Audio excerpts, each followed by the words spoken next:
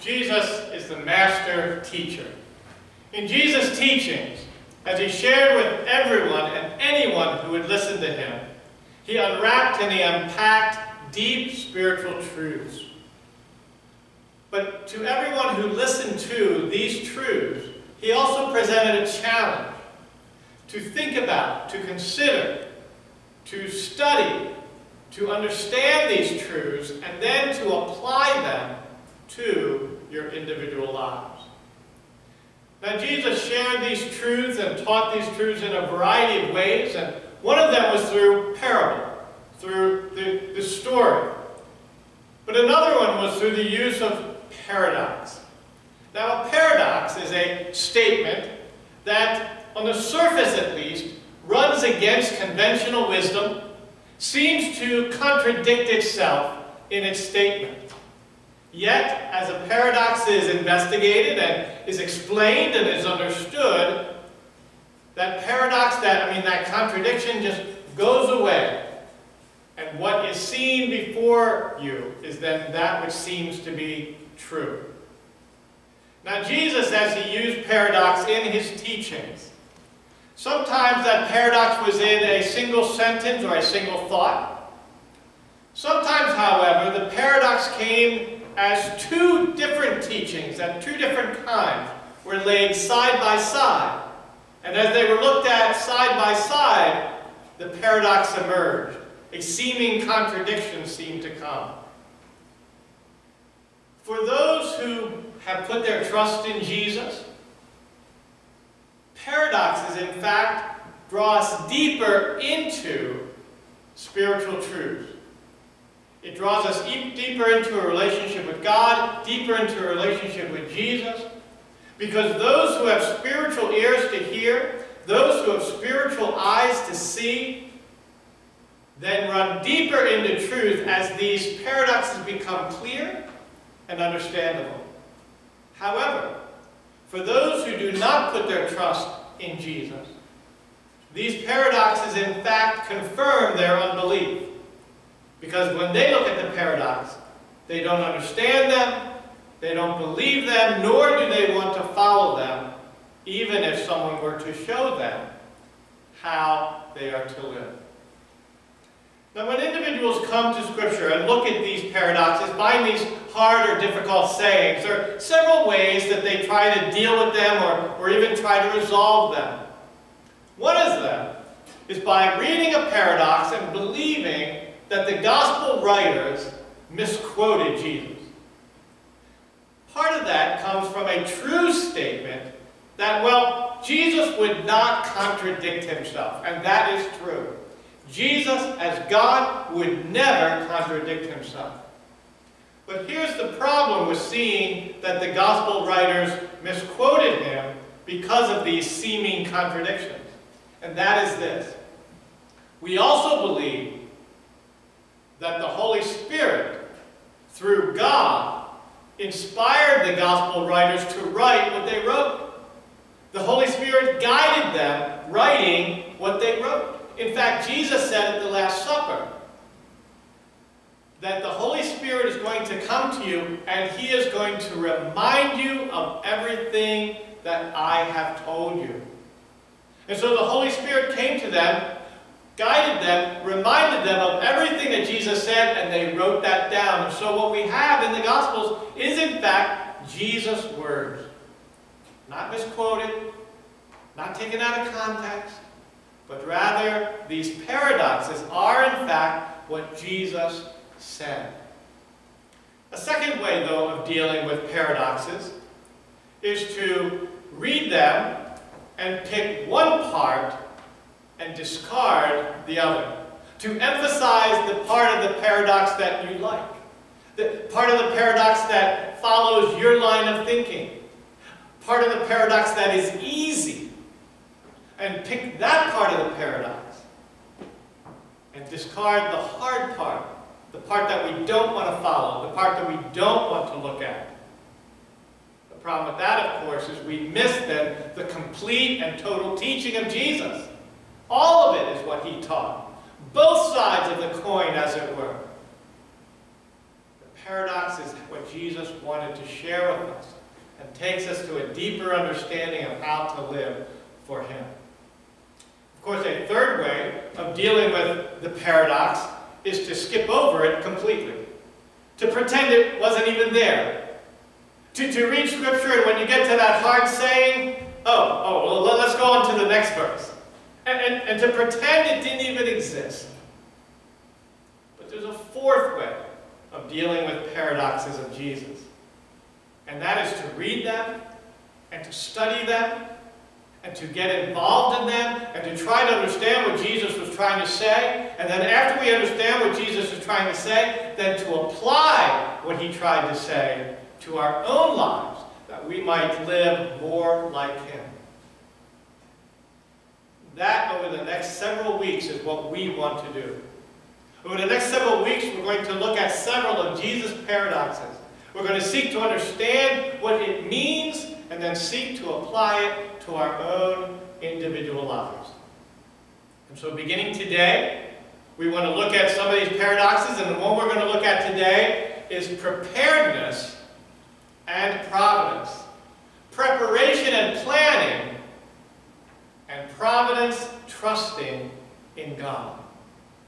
Now, as we think about this paradox, these two sides, to prepare and to plan, and to trust in the providence of God, we actually find this paradox in a variety of teachings that, when laid side by side, seem to contradict each other. And so we need to look at these various teachings of Jesus. And so let's first look at the idea of preparedness, or preparation, or planning. I encourage you, if you have a Bible, to look at Luke chapter 14, verses 28 to 30. Luke chapter 14, verses 28 to 30. Jesus actually is speaking about the cost of discipleship, but He gives this good advice. Suppose one of you wants to build a tower. Will he not first sit down and estimate the cost to see if he has enough money to complete it? For if he lays the foundation and is not able to finish it, everyone who sees it will ridicule him, saying, "This fellow began to build and was not able to finish."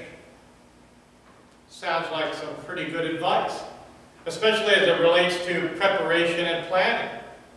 For isn't it true that any of us who would want to build something, a house or a garage or a shed, or we'd want to make something, or we'd want to buy something, isn't it true that the first thing we should do is check the budget? Can we afford it? Is it something that we can indeed have enough money to build or to make or to buy? And if we buy something and there are payments, will we be able to sustain through our income to pay for those things? And so, of course, we need to consider the cost. We need to look at the budget. And if the answer is no, then we have two options. We don't build, we don't make it, we don't buy it, or we plan and prepare how we might be able to then afford that which we're building, making, or going to buy. Jesus is calling people to plan, to prepare. And that is good advice, not just financial advice, but it's good advice in all aspects of life.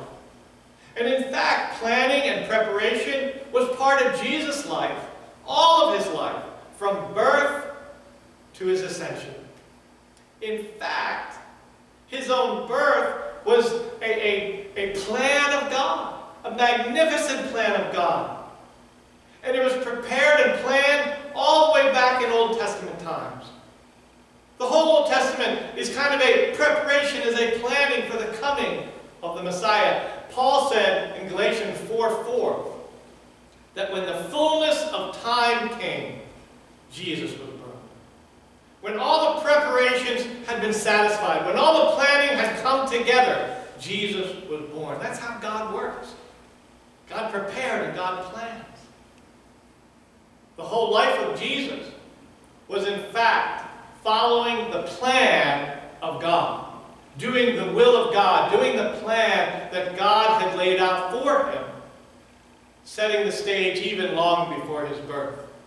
And throughout Jesus' ministry, he continually checked in with that plan. He checked in with God in prayer to make sure that he was still following that plan. And what was the plan for today, the next week, maybe even the next month? He continued to check in. And Jesus' journeys throughout his ministry were not just random shots in the dark, going here, going there, just per chance. But no, they also were planned. Consider John chapter 4. Beginning of John chapter 4, John wrote, and Jesus had to go through Samaria. There were other routes. There were a lot of routes to get up to Galilee. Why did he have to go?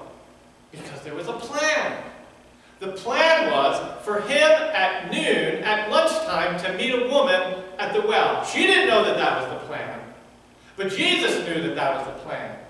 And so he had to go through Samaria so he could meet with her. Because that was the plan. Jesus, at various times in his ministry, also said, my time has not come yet. My hour has not come. But then at the end, when he's preparing and sending disciples into the city, into the town, to prepare for his last Passover meal with them, he then says, now my time has come. All part of a plan. And that time he's talking about, of course, is his death and resurrection, which according to the plan, Paul says, was established before the foundation of the world. The plan was in place. Preparations had been made. And now, here is Jesus. The time has come for him to die on the cross, but then to be raised again from the dead so that we might have newness of life through his salvation. That's what we call the salvation plan. So Jesus indeed teaches and lives through word and deed the idea that we are to prepare, we are to plan, we are to make those steps as we look to the future. But then comes the idea of God's providence, trusting in God. We're supposed to plan, we're supposed to work, we're supposed to do all these things and prepare, but we're also to trust in God. Let's look at some of those scriptures. Matthew chapter 10, verses 9 through 11. This is the story of Jesus sending the disciples out on a missionary journey. And he said to them this, do not take along any gold or silver or copper in your belts. Take no bag for the journey, no extra tunic or sandals, or a staff, for the worker is worth his keep. Whatever town or village you enter, search for some worthy person there, and stay at his house until you leave. Here is Jesus sending out his disciples on a missionary journey in which they will preach, in which they will teach, in which they will heal the sick, in which they will cast out demons, and he says, make no preparations for your journey. Don't pack a bag. Don't take extra money. Don't take food. Don't take anything. Just what you're wearing, and you just go right now. And trust in God. Trust that God will lead you to a proper house where they will provide for you the things that you need. If you need an extra tunic, they will supply that for you. If you need some money, they will supply that. Food, shelter, take nothing with you. Just right now, go, trust in God. How many of us would do that? If right now, in your home, we have to stay at home. Okay, but when this is all over, and someone says to you, just go and trust in God, how many of us would do that? But that's what Jesus was telling the disciples. Right now, he maybe even gave them no warning. Said, okay, I want you to go on a missionary journey. Right now, go. Take nothing with you. Trust in God. No planning, no preparation. Where are we going? Just go. Trust in God. Another passage earlier in Matthew chapter 6, verses 25 through 26, Jesus taught this in the Sermon on the Mount. Therefore I tell you, do not worry about your life, what you will eat or drink, or about your body, what you will wear. Is not life more important than food, and the body more important than clothes? Look at the birds of the air. They do not sow, or reap, or store away in barns, and yet your heavenly Father leads them. Are you not much more valuable than they? Later on, he emphasizes the key idea of this passage is don't worry. Don't worry about these things. Don't worry about your clothing, your food. God will take care of all of this. Don't worry. Trust in God. Later on, he says, seek first the kingdom. In other words, look to God, and all of this will be added unto you. Jesus is saying, trust God for all of your needs. For he indeed, as Paul says, supplies all of our needs. But then here lies the paradox, doesn't it?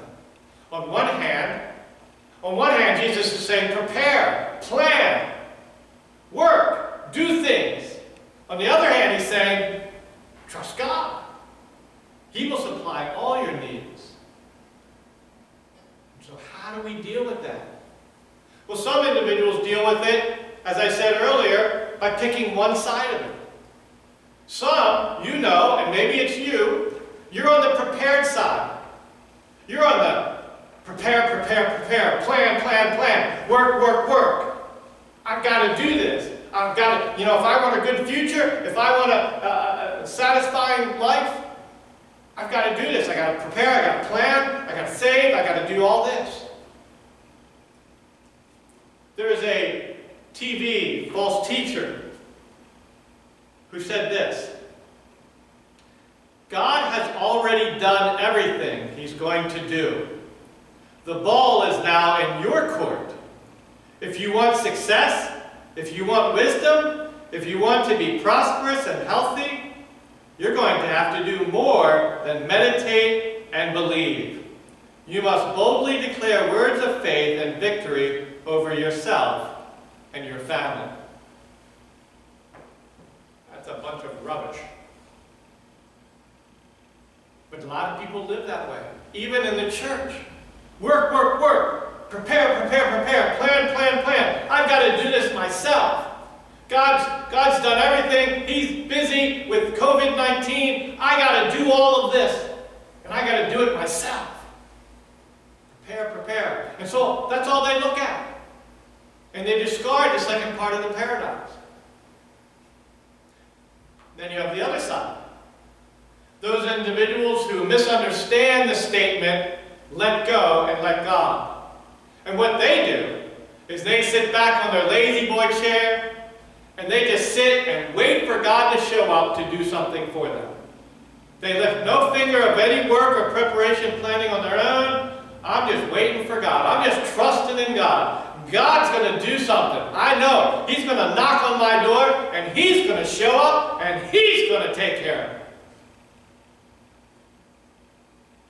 Neither one of these has any understanding of the paradox of preparedness and providence.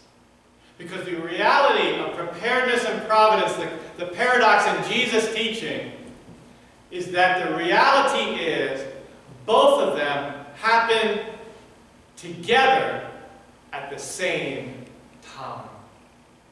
Yes, we are to prepare, we are to plan, we are to work, but we are also to look beyond our preparations and our planning and work and trust in God.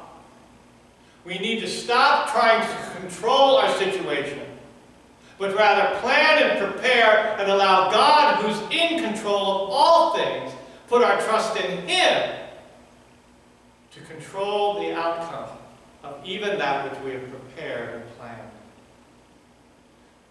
And so as we think of this idea of preparedness and providence, the paradox, we need to believe and understand that what it really has to do with is a cooperation and a continuing providence. St. Augustine put it this way: pray as though everything depended on God. Work as though everything depended on you. That is the paradox. Pray as though everything depended on God. Work as though everything depended on you. The Christian life is a combination of divine and human activity working together at the same time. We are called to do something. We are called to prepare. We are called to plan. But in the midst of our preparing and planning, we also need to be trusting in God, who is in control of all things. And we need to trust that even in the midst of our preparation and our planning, His will, His perfect will carry us through all and every situation. James wrote it this way in James chapter 4, beginning at verse 13. Now listen, you who say, today or tomorrow we will go to this or that city, spend a year there, carry on business and make money. Why, you do not even know what will happen tomorrow. What is your life? You are a mist that appears for a little while and then vanishes. Instead, you ought to say, if it is the Lord's will, we will live and do this or that. The end of that talks about the preparedness. It talks about planning. He says at the end there, he says, we will live and do this or that. That talks about preparation and planning. But in the beginning, he says, if it's the Lord's will. They go hand in hand. We need to prepare and plan. But we need to prepare and plan, always thinking and always asking, is this the Lord's will? Is this the plan He wants us to go? And when we make that plan, then we move forward, still trusting in Him for the outcome. I think as we find ourselves in the middle of the COVID-19 pandemic, I think it is a wonderful illustration of this paradox. Think back for a moment of February, January, maybe even December. We were making plans for the future. We were making plans for this time. Some of you, even here in April, had made plans to go on vacation. One of our members, they were going on a cruise around Easter time. Some were making plans for other gatherings for Easter. Some were making plans a little farther in the future for events, Mother's Day, proms, graduations. Some of us were making plans here in the church for creation. All kinds of plans being made. It's December, January, February. My question is, were we trusting in God as we made those plans? Because you see, God knew what was coming. We didn't, but God knew what was coming. And when it came, and when the virus came, and when mitigation came, all of those plans, or at least most of them, went right out the window. But you know what didn't go out the window? God. God and His providence. God and His sovereignty. God is still here. Yes, it was good that we made plans. But those plans always go by what God sees and what God wills in His direct or His permissive will. Because you see, God is still here. He's still providing. He's providing for scientists, researchers. He's providing for medical people.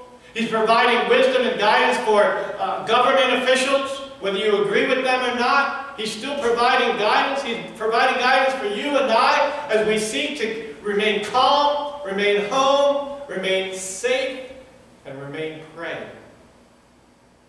God is still here. And even now, in the midst of all of this, we still need to be planning and preparing for the future. We don't know exactly what that's going to look like. And so some of our plans are plan A, and then there's plan B, and then there's plan C. But we still need to be preparing and planning for the future. But while we do that, we need to still be trusting in God and asking God, what should we be doing?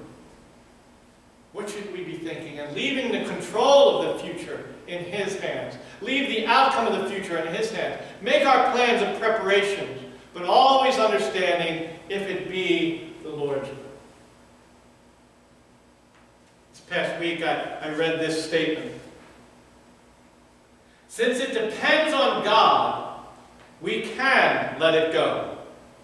We can work hard, but leave the outcome up to Him.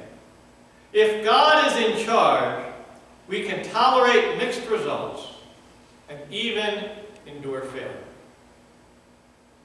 God is in control. We need to make plans. God's given us a mind to make plans and to prepare. But we always need to be doing it with His will in mind. Always surrender to His will as we make our plans. Are we trusting in Him? We've made this plan. Let's trust in Him for how it'll work out. And maybe it won't work out the way we wanted it to, but we know from Paul's words it will work out for the good. Romans 8:28. For those who love Him and are called according to His purpose.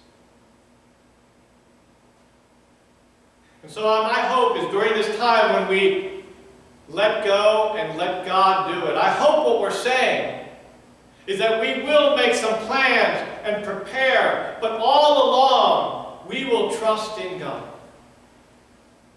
for the future. And if we do that, I believe we then have grabbed hold of Jesus' paradox about preparation and providence.